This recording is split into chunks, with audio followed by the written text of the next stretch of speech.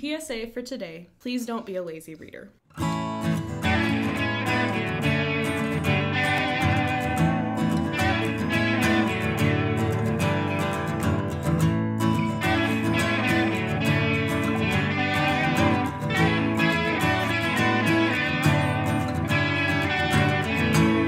Welcome to The Book Isn't Necessarily Better, a library podcast presented by the Community Library Network. My name is Roxanne, and my co-host is Michaela.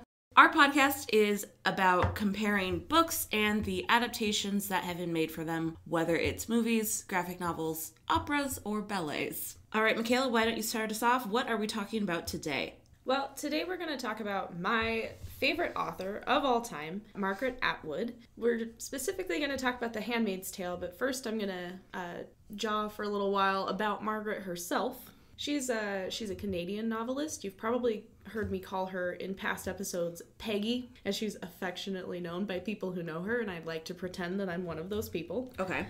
She's a Canadian novelist, born in 1939. She's like 81 this year. Go Peggy. Go Peggy. Her works talk a lot about identity and language and power politics, gender, religion, and mythology. She's written a lot of books that you would probably recognize from other things. We've mentioned her before when we talked about the Odyssey. She wrote the Penelopiad, which is a retelling of the Odyssey from Penelope's point of view. She wrote a book called Hegseed, which is a reimagining of Shakespeare's The Tempest. Oh. Yeah. You watched Alias Grace, didn't you? I love Alias Grace. And I've read it, I've watched it many times. Okay. Love and it. you love both. Mm-hmm. Okay. It's one of my least favorite of hers, actually, but... Shocker. Yeah, we have I know. different opinions. But not terrible. Also, she made a children's book called Wandering Wenda, which became a TV show, and then she was in all of the episodes, like, wearing funny hats. That's cute. It's pretty cute. She's a pretty cute lady, but also, like, pretty salty and pretty sharp. I have a great quote to go along with that. Yeah. Somebody Somebody was asking her about writing The Handmaid's Tale and how maybe sort of only a dark person could come up with all these things. Mm-hmm. And her quote is, "You know, you can't make it up. I mean, if you did make it up, people would think, what a twisted, dark person you are. Whereas I'm a cheerful, happy person." But it's all there, you know, it all happened one way or another. Mm-hmm. And she says that about most of the things she writes, is that the elements of her books come from one thing or another that has happened or is trending towards happening already. I like that. Yeah, we'll talk about that probably quite a bit when we get into the actual story. Just a little bit more about her life. She was in a very long relationship with another novelist named Graham Gibson. He died in 2019, of dementia. She also put out a book of poetry last year called Dearly. A lot of that is about her experience dealing with his dementia and then the loss afterwards. And it's a very, very great volume of poetry. So, highly recommended. Has she written other nonfiction before? I think she's written several nonfiction. I have not read many of them. Most of her writing is what she calls speculative fiction. So taking pieces of history and turning them into, it's kind of like historical fiction almost, where you spin out someone's life in an imaginary sort of way. She takes those same elements of history and spins them into sort of dystopian horrorscapes, which is kind of terrifying, but also feels very real while you're reading them. In fact, The Handmaid's Tale, which is a very dystopian work, was the most widely read book of 2017. Interesting. Mm-hmm. I just had a thought. Yeah. I think that Margaret Atwood would be really good at designing those Halloween, like, horror corn mazes. You know, where you can go to Silverwood, the local amusement park, and they turn it into basically a haunted house. I think she would do an amazing psychological thriller. Oh, she'd be so good at that. There'd be just, like, really quiet things stalking you in the background, but you would never see anything. And you're at, like, the DMV or something. Yes. Yeah, you'd have a horrible existential crisis in the middle of a corn maze. Yeah, or, like, you're crying in a McDonald's parking lot or something. I love it.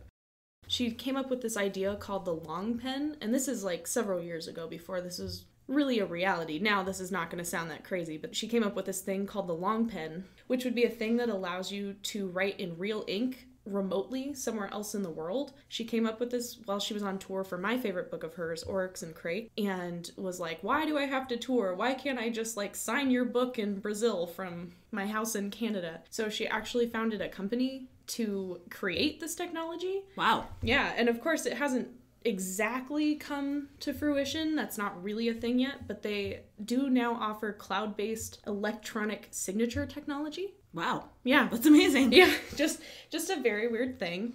She's a lifelong bird watcher. I think I mentioned to Roxanne earlier. She and Graham were members of the Rare Bird Club within BirdLife International, and actually were joint honorary presidents of that club. Hashtag that bird life. Mm-hmm.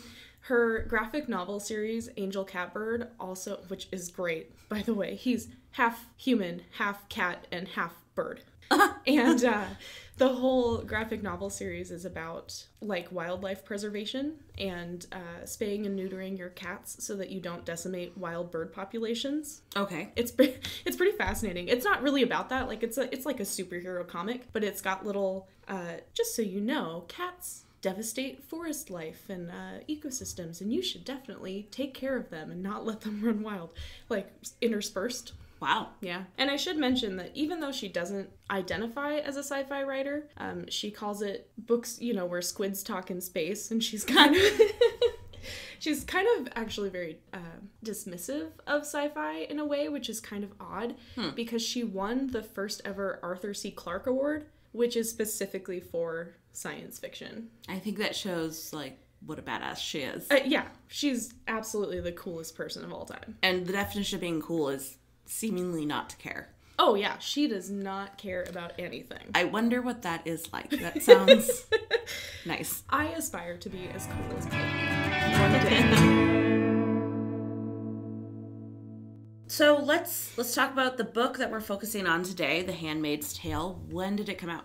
Came out in 1985, so there probably will be some spoilers for the book. Just a heads up. It's, again, a work of dystopian or speculative fiction, which is the kind of fiction that is not about talking squids and Martians. It's all based on things that she says have happened in history. So it's based in what's called a theonomic state called Gilead. Gilead is like a pseudo-religious organization that has overthrown the United States government and established like an old-timey biblical rule.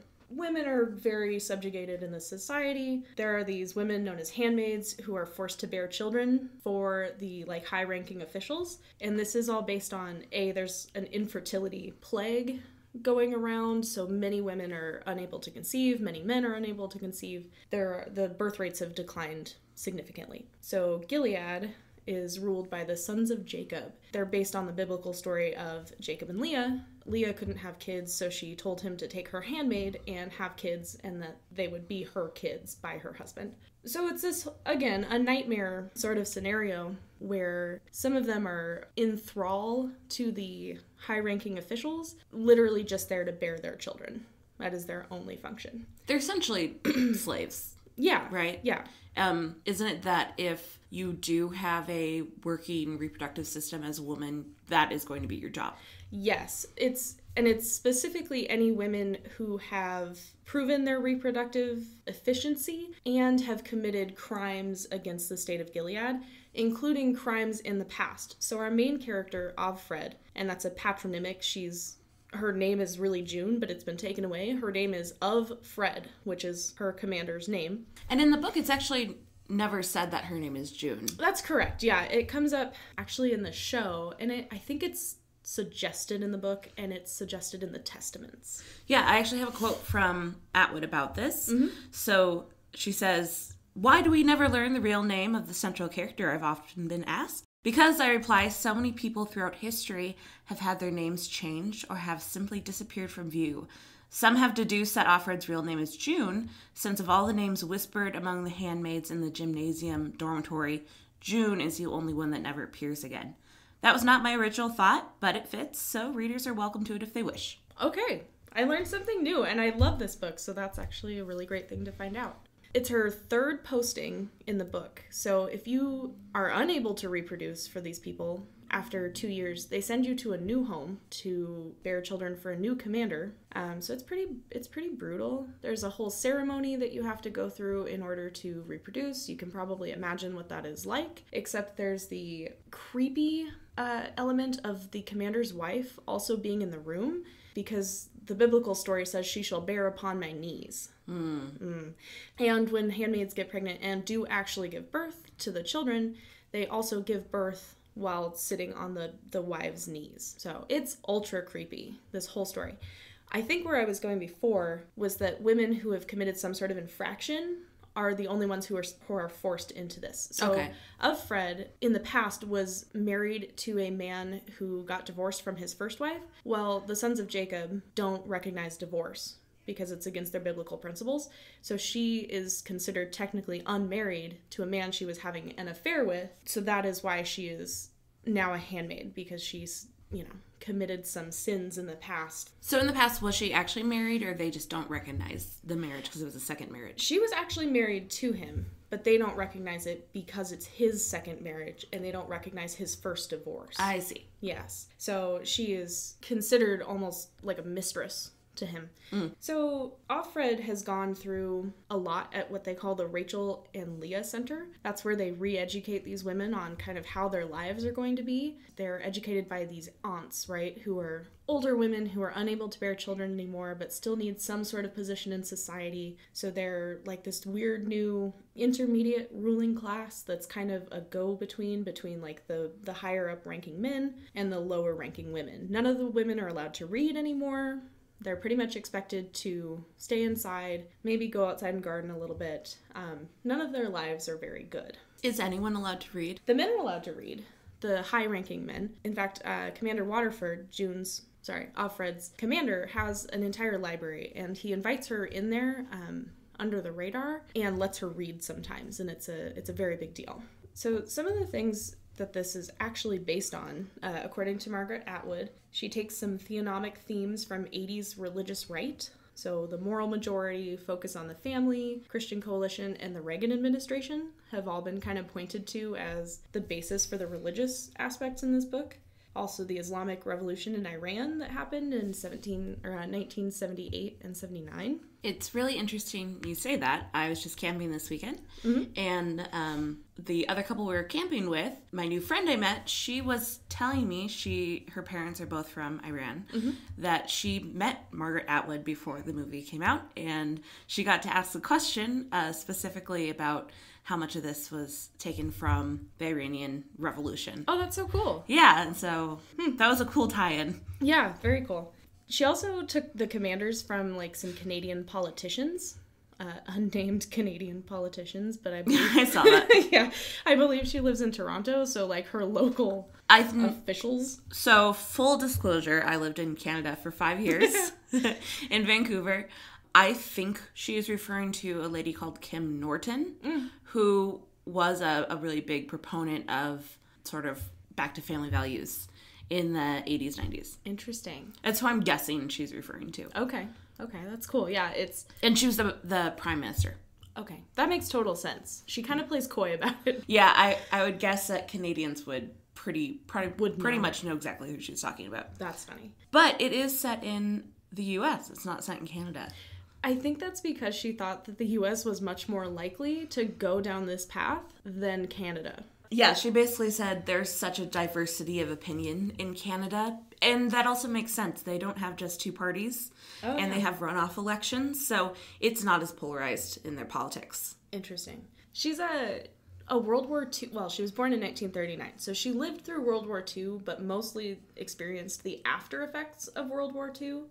So some of the women, losing their jobs and having to rely on the men entirely came from when the men came back from World War II and asked for the jobs back, and the women just kind of had to leave their jobs all of a sudden. That's where some of that comes from. Offred works I think she's a book editor. In the show, she is a book editor, so... I think that's what she is in the book, too. And, she is... One day, they come in with armed guards and tell them they all have to go home and not come back to work ever again. Yeah, it also was crazy cutting off their money by just freezing their bank accounts. Yeah, and this I find really interesting because she's writing this in the 80s. right? So it's a little bit ahead of its time in that she imagines a day when hardly anyone will have cash. They all use cards to pay for everything, and that is why they're able to take over, is because you can just turn off the internet and nobody has, or turn off, you know, all of the F accounts at the bank, and suddenly they can't touch their money anymore. And nobody has cash saved up, so nobody can get away. Yeah, it's pretty genius. And I was reading an interview with Margaret Atwood, and she was saying, oh, people want to go to she goes on kind of a little bit of a rant. She's like, people want to go to a place where we don't have cash anymore, but we simply must have cash. We have to have cash money for situations like this. I have a feeling that when she dies, and I don't ever want that to happen, there's going to be money. There will be like an entire everywhere. Mattress stuffed full of cash in her house. That wouldn't surprise me a bit. Full of loonies and toonies, which are their $1 and $2 coins. Yeah. So they'll be super heavy. Yeah. Like, man, she had a thick mattress. Yeah. This book is the one that I said won that Arthur C. Clarke Award, which, again, is only for sci-fi. She won it, the first one they ever did, and has ever since been really dismissive of sci-fi. And a lot of the people in the sci-fi community are very upset with her. She was also nominated for a Nebula Award and a Booker Prize and a Prometheus Award. Both the Prometheus and the Nebula are also for sci-fi. Okay. Yeah. The Booker Prize she later won for the follow-up to this novel, which is called The Testaments. And it came out just recently. Right. A couple years ago. So this is... I've told Roxanne this several times. I love this book. I read it in high school and absolutely fell in love with it. It's what they call an instant classic. So it's been basically a classic since it came out in the 80s. So when I read it in high school, I am a lazy reader. I'll admit that to you right now. I don't usually read the forewords and the introductions and the afterwords. Well, guess what, you guys? You have to read the afterword to this book. Because it's not actually an afterword. It's a fake conference proceeding where they later unearth like the remains of Gilead and try to describe what went wrong in this society. And they have found Offred's tapes that she made of like her experience during this, and are like, I wonder who this woman was and if she ever got out. And because at the end of the book, you don't know if she's going to die or escape to Canada. Those are kind of her two choices. And it's ambiguous, totally ambiguous. And then you find out that she at least made it somewhere else because she recorded tapes and they later found them and are digesting them for like this academic seminar. I didn't find this out until after I had already read The Testaments, which is the follow-up book to this, where it spoils everything. Like, you find out that she is alive. And I was like, oh my God, she's alive! And everyone around me was like, yeah, obviously. And I was listening to the audiobook of The Handmaid's Tale, like a week later, and I was like 5 minutes away from home when it ended, and I was like, you know what? Fine. I'll listen to the afterword, because I'm only 5 minutes from home. How'd that go for you? I found out a lot of new stuff. Yeah, did you? Yeah, I did. This also happened with Lolita, didn't it? It did also happen with Lolita. So with Lolita, you have to read the foreword. You find out what happens to every single character in the novel. Yeah, I didn't find that out till like the third time I read it. So you already know that Humbert's killed himself, that, you know, everything has happened. Yeah, I got to the end of that book and it was a huge shock to me. So, PSA for today, please don't be a lazy reader like me. So, what else happens in the book? What else happens? Is it her resisting? Oh, yeah. So it's a really interior book. It's mostly about her thoughts as she goes through this process of... She doesn't want to be here. Most of the women don't want to be here, but they've really tightened the noose around everyone, and it's very hard to escape this. So most of the book is her navigating the couple of relationships that she is able to have. So her partner, her walking partner, another handmaid, is named Ovglen. She finds out that she is part of an underground resistance and that there is a spy working in her household and this whole Mayday operation exists. Mayday is what they call it. They use it as a password. Mayday comes from the French word for help me. Oh. So they're walking along one day and everything is like very fraught. Like you cannot have open conversations. They're walking along one day and Ovglen says, "It's a beautiful May day, isn't it?" And June of Fred goes, "Oh yes, yes it is." Later she finds out that her partner was testing her to see if she knew about the resistance. Oh, I see. Yeah, and if they could be part of it. They do it in the show as well. So there's only 1 month of the year where she can do that? Yeah, pretty much. Okay. Yeah. So she finds out there's this resistance. She also has a complicated relationship with the wife in the house that she's staying in. Obviously, the wife hates her. Her name is Serena Joy, right? Yeah, and she is a really interesting character because she's a former televangelist who was very famous for going around and making speeches about how women should stay in the house and how she was making this great sacrifice for everyone by being out here telling them because she wasn't able to fulfill her wifely role of living in the house because she had to tell everybody else to get back in the house. She sounds very much like a politician whose name is Phyllis Schlafly. Have you heard of her? Phil Schlafly was an ultra-conservative politician in the Actually, she started in the 1960s and she worked until I think her death in the 90s. Her entire thing was, I'm making a sacrifice by being out here and being a politician, but we need to stop the Equal Rights Amendment. Women need to be back in the home. Let's get back to family values, which is very ironic because she is out there, being a politician, but she always did it under the flag of, I'm doing the sacrifice for you. Yeah. And they just came out with a show where Cate Blanchett plays her. And I've watched it. It's really good. And Cate Blanchett is amazing as her. But Phil Schlafly is not one of my favorite historical women that I studied about in women's history, but she is fascinating. Apparently, I would almost imagine that you said she's like part of family values. Yes, and so the Equal Rights Amendment was an amendment that's never been passed, and it came out in the 1960s, early 70s, and it basically was part of the culture wars between feminism and anti-feminism. Fascinating. Yeah, that sounds right up Margaret Atwood's alley. But it's never been passed, and a lot of that was because of Phyllis Schlafly. You just blew my mind. I'm gonna have to go and do so much more research. My women's history major, the money I spent on that is, coming to fruition. I wouldn't be surprised if Margaret Atwood based a lot of Serena Joy on Phyllis Schlafly. Yeah, it sounds like it's contemporary. Very similar. Yeah.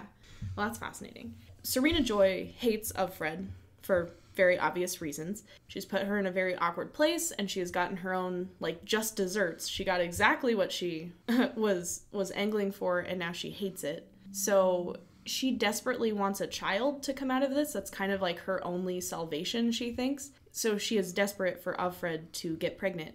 She kind of asks her to... She borrows her out. Yeah, she borrows her out to their driver. So, because she thinks her husband is sterile. So she's trying to get her to have children by other means, which will elevate her status as a wife and kind of prove that she was right. Meanwhile, Offred is also having kind of an emotional affair with Nick as well. And the commander has asked to see her privately, which is a huge no-no. They're definitely not supposed to do that. He takes her to this government-sanctioned club called Jezebel's, which there's a very obvious biblical reference there.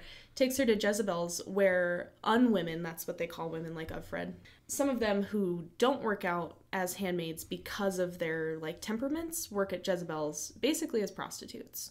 And she meets back up with her friend Moira, who she knew before, and she also knew at the Rachel and Leah Center, which they call the Red Center, and finds out a little bit more about the resistance and Moira's plans to get out and escape to Canada.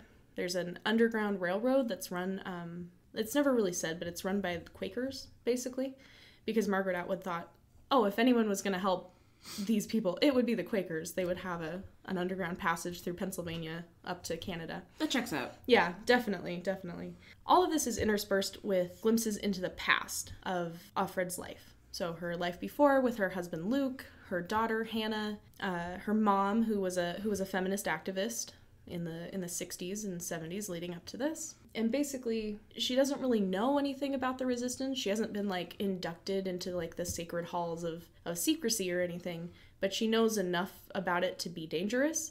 And at the end, you don't know if someone has sold her out or if someone is trying to help her escape on this underground railroad. They call it the Underground Female Road. Yeah, I know. But she has decided not to kill herself like a previous handmaid did in her room, and it's a huge crisis for her. Yeah. Do you want to transition to the show? Yeah. Do you want to talk? I think you watched it a little more recently. Do you want to? I did. So I'm a huge fan of The Handmaid's Tale. When it first came out in 2017, I did start watching it, but with everything that was going on in the world, I definitely needed more of an escape. Mm-hmm. And so I sort of dropped off from the show and probably went and watched like reruns of 30 Rock or something. Old Friends episodes. Yeah. But I'm getting back into it. So I did rewatch the first couple of episodes, and it definitely, and it's put on by Hulu. Mm-hmm. And it definitely does seem to fit the book, at least in the beginning. But, I mean, isn't it sort of like Game of Thrones where they ran out of content, so they have to... Yeah, they kind of offshoot. Mm-hmm. But Margaret Atwood is a consultant. Do you know that she makes a cameo in the first episode? Yeah, I did rewatch just to see her. It's pretty great. She slaps Elizabeth Moss, which is amazing. Yeah, she plays an aunt, and she... they're trying to get everyone to shame this woman in the center talking about, like, a horrible trauma. And she won't do it, and so Margaret Atwood comes up and just smacks Elizabeth Moss, who stars as Offred. Yes. And Alexis Bledel as Evelyn. Okay, were you a Gilmore Girls fan? Yeah, I was, and actually, I have seen Alexis Bledel in a supermarket in Minneapolis. Oh, because her husband, who played Pete Campbell, was in a play that summer. Mm. Pete Campbell from Mad Men. Oh, okay. Vincent Kartheiser, that's his name. Oh, okay. And I went up to her and I said, "I like your work," and then she stared at me. And I've regretted it for the past 8 years. That's amazing. I've never actually watched Gilmore Girls. I was more into the Sisterhood of the Traveling Pants. I liked both. Yep. So there's a really great cast in this show. You want to go through some of the big names? Yeah, so there's Joseph Fiennes. He plays the commander. He has a full name in this, so his name is... Frederick Waterford. Frederick Waterford. Yes. And it was really bothering me until I could not figure out who it was. Yeah, it's the guy who plays Shakespeare in Shakespeare in Love. Mm-hmm. So I had just seen him. My husband and I lovingly refer to him as the Lesser Fiennes. Yeah. Yeah. It's so mean. Yeah. Mm-hmm.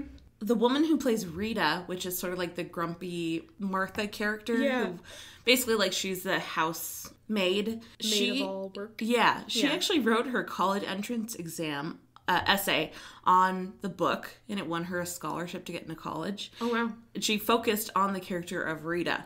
Oh, how funny. Yeah, and then later played her. She's also Pastor Nina, if you've watched Kim's Convenience. No. Which, if you haven't, is hilarious, and you should probably watch it. A Canadian show. Yes. Canadians make the best TV, I've discovered. They do, and they have the best comedians. Like Schitt's Creek. Yeah, Schitt's Creek and Kim's Convenience are like two sides of the same coin. They're both so funny.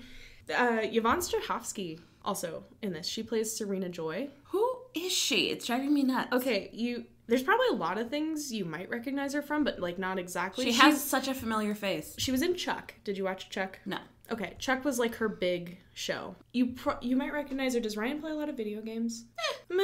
Okay. Fair amount. We have a console. Oh, okay. And she's in a lot of video games where they do the motion capture. Yeah.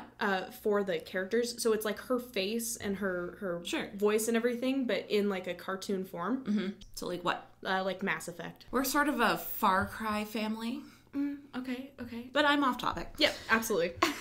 So this is notable, the show, for being the first streaming show to win an Emmy for Outstanding Drama. Oh, I didn't know it was the first one. Mm-hmm. They've won a lot of primetime Emmys, actually, like 8 of them. Yeah, I mean, it's really well made. One thing I really like is that they make, because even though the book was written in the 80s, they make a lot of references, because it came out in 2017, as if this is happening now. Yes. So they're saying, I took an Uber here, I met my girlfriend on Tinder. Mm-hmm.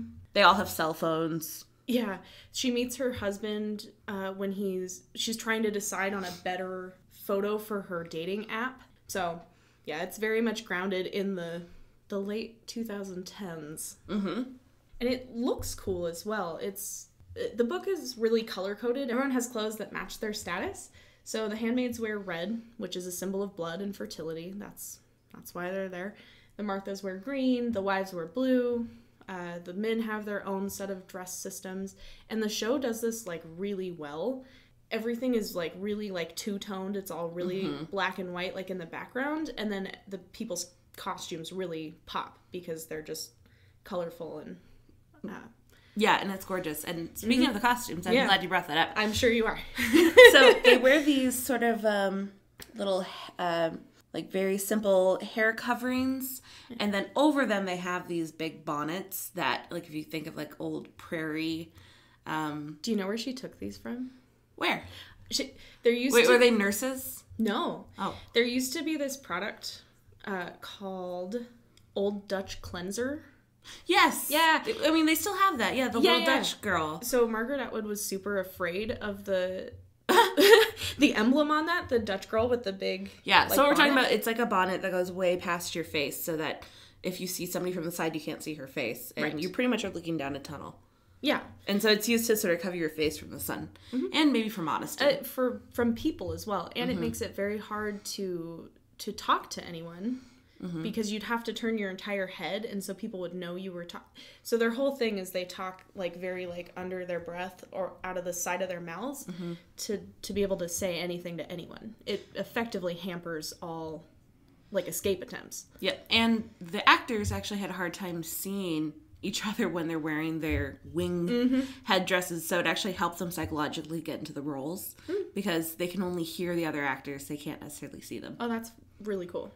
Really interesting. If you also look at the sets, like you were saying, within the household, Serena Joy has everything in her rooms are blue. Yep. And then Offred's room is like pretty stark and white at like a sanatorium. And it's literally a sanatorium because what happened was that their last handmaid hanged herself from the ceiling.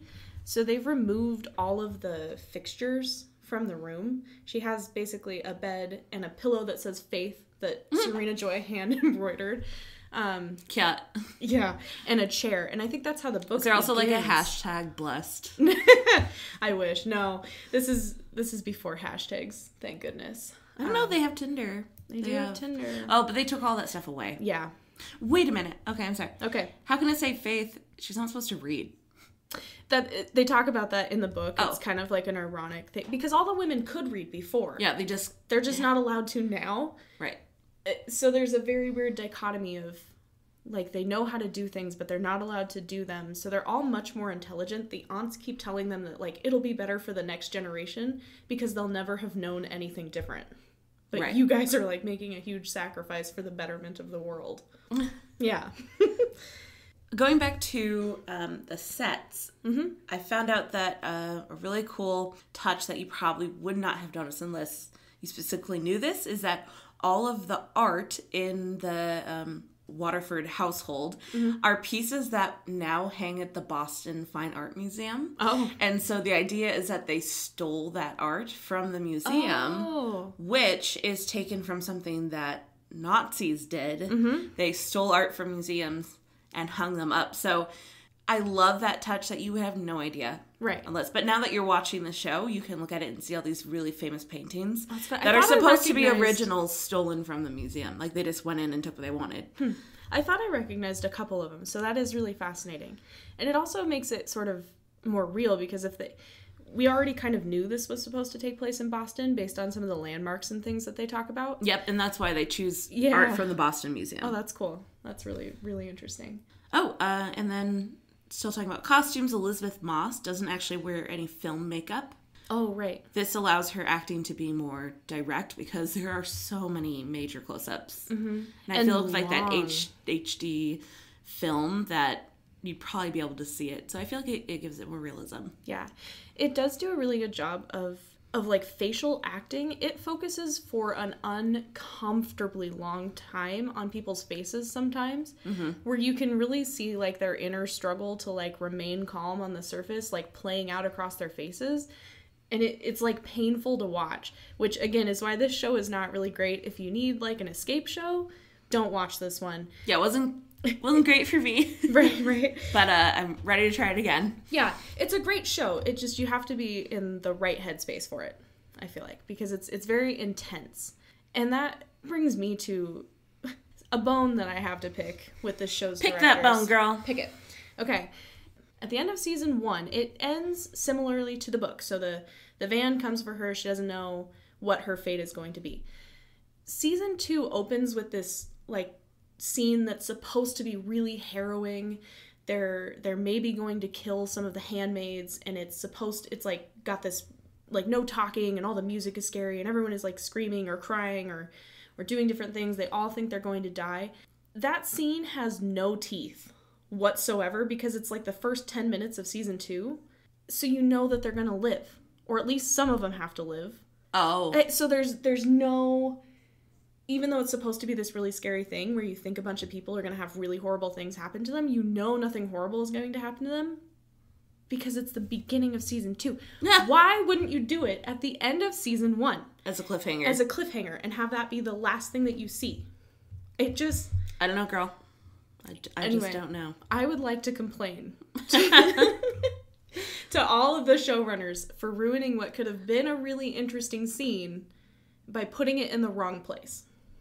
Yeah. Oh, a big difference that I noticed is they made Serena Joy a lot younger. Much younger. And she doesn't have a cane. Oh, yeah. So in the book, she's... in her 50s or 60s? Yeah. Yeah.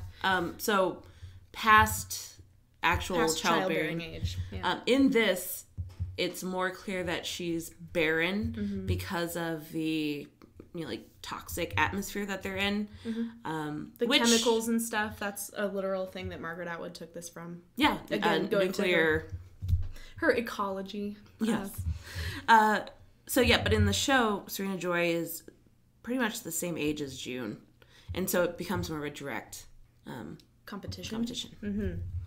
Another thing that is different, the trackers in the show, the handmaids all have these sort of like ear cuffs like on. The things you put on cows. Yeah, exactly. Yeah. So that if they run, they can't get away. This is a lot different than the book where they have tattoos, similar to, concentration camps. Right. Yeah, the trackers are... I honestly didn't remember that, so when I rewatched that first episode, she's in a bathtub, like, getting ready to go down for the ceremony, and I'm like, what is on her ear? Completely forgot that there's this, like, horrifying modern-day system of, like, GPS location that prevents you from running away from this horrible situation. Oh, you mean, like, the cell phones that we have on us at all times? I don't want to talk about it. Sometimes that actually does stop me in my tracks, where I'm like, man, it's... really hope no one could ever... Oh, no, I have a cell phone on me all of the time. Yeah. So.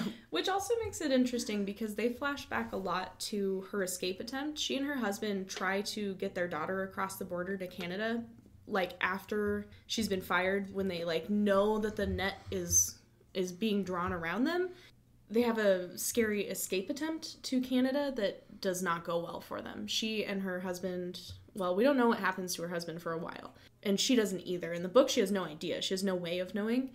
In the show, she kind of imagines him, and then later he does show up, and you find out, like, he made it to Canada somehow, even though she got captured. He's just been eating poutine and riding mooses to work. It's only okay when I say it because I lived there.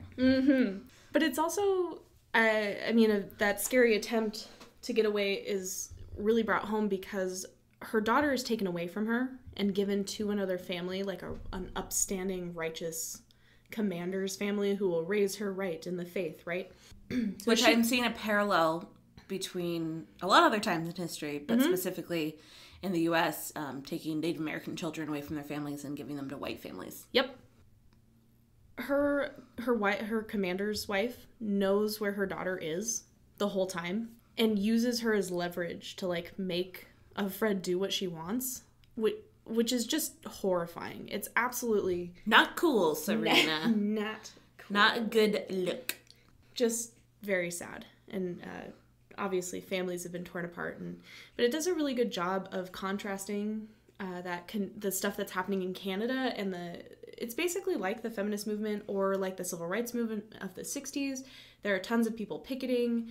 It's, again, similar to maybe the Native American camps or even like the Japanese concentration camps that happened in America during World War II when they are trying to get their families back and Gilead will not extradite anyone, obviously.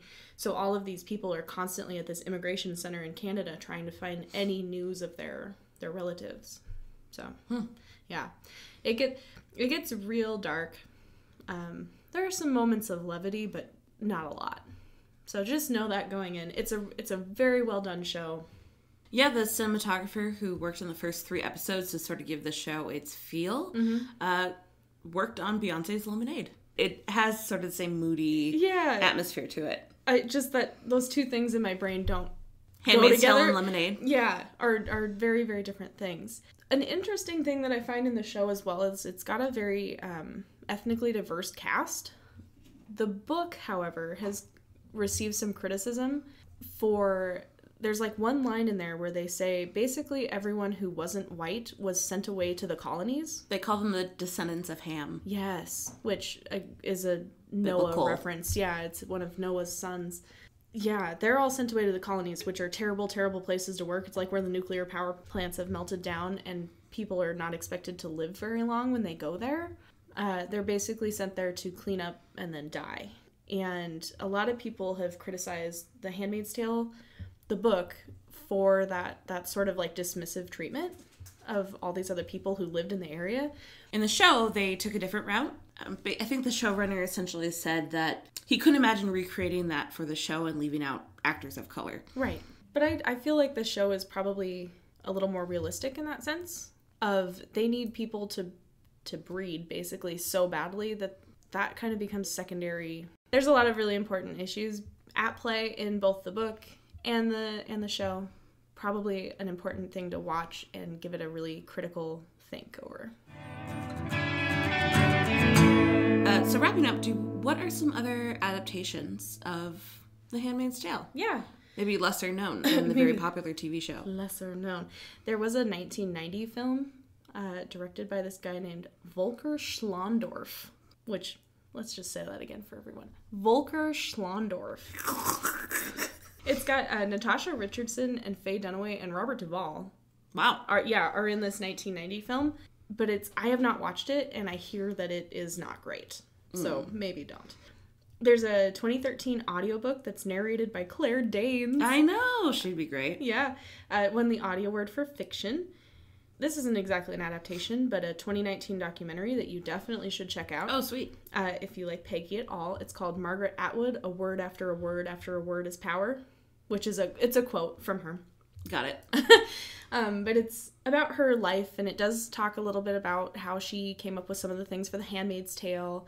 Talks about her life with Graham Gibson and some of her nature conservancy sort of things that she does. It's really interesting. How she gets her hair so amazing and curly. Oh my gosh, her hair is great. She has great hair. Ugh, beautiful hair.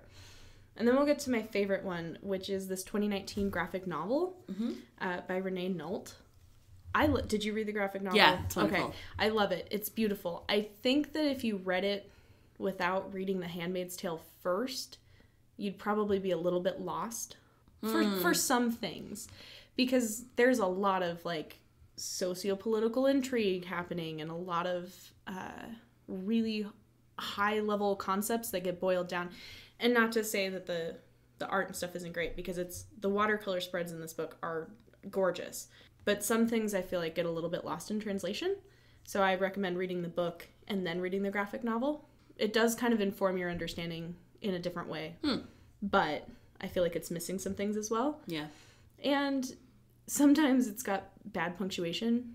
And I don't know why. What? This is something that really bothers me as a nerd.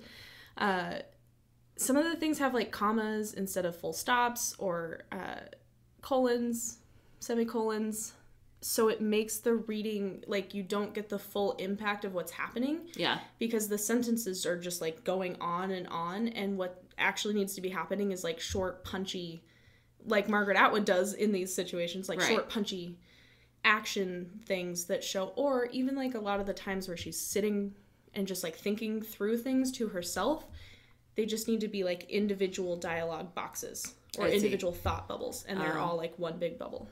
That's my one complaint about it. Well, I have one last fun fact thinking about her inward dialogue, because that's such a huge part of the show. In the show, there is a voiceover where Elizabeth Moss basically tells us what she's thinking. Yeah. And Elizabeth Moss, instead of just reading it for the voiceovers, she actually memorizes them and then performs them. She's a wonderful actress. She is. And so I think she was just like, I didn't realize there was any other way to do it. Like, it never occurred to her to just read. Well, to her, she's like, it's not going to be natural if I read it. And then she also memorizes it so that when she's actually acting it, she is thinking the lines in her head. That makes a lot of sense. Makes a ton of sense. So, yeah. Because she has that beautiful facial acting where, like, you can tell what she's thinking. Yeah. And it makes sense a lot with the book, too, because if you're not a lazy reader and you read the afterword, you know that all of this is being told to you from someone who escaped this and is now, like, using the oral tradition to, like, read back her history to you. Right. So she is just thinking back to things that have happened in her life, which I feel like would be a lot less real if she was just reading them off of a teleprompter. Yeah. Yeah. I agree. Yeah. Lazy readers. I am lazy and I am a reader, but I wouldn't call myself a lazy reader. I would say I'm a lot less lazy now because I've been burned so many times. So, definitely a book that I will read over and over and over again in my lifetime. Great It's amazing. reread value. Mm-hmm. And you should probably read the Testaments as a follow-up. I did not like it as much. I forgot we didn't talk about this at all. Testaments focuses more on her daughter that she lost. Oh. And the daughter that she subsequently had while in Gilead. And kind of their experiences as second generation Gileadians? Galatians? Galatians? I don't know.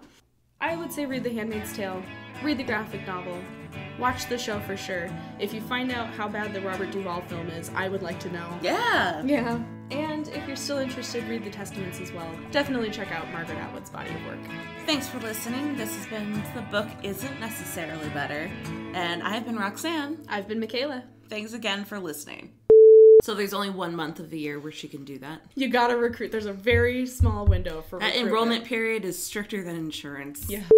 Although most people can agree that, now rewatching the Gilmore Girls, that Rory is a monster. A monster who reads a lot. A lot of monsters know how to read. Okay. One time in college, I had to take a very specific Moby Dick class. I just read Moby Dick twice, and my professor insisted that we read every single word, including, like, the copyright page. I don't know. I like that. I hated it. We are different people. Yep. It was the worst class I ever took. Okay. Yeah. This is totally off topic, but Okay. I just think that all Americans who listen to this should know that Canada does, and this is true, has an emergency maple syrup reserve. I Google did it. need to know that. Google it.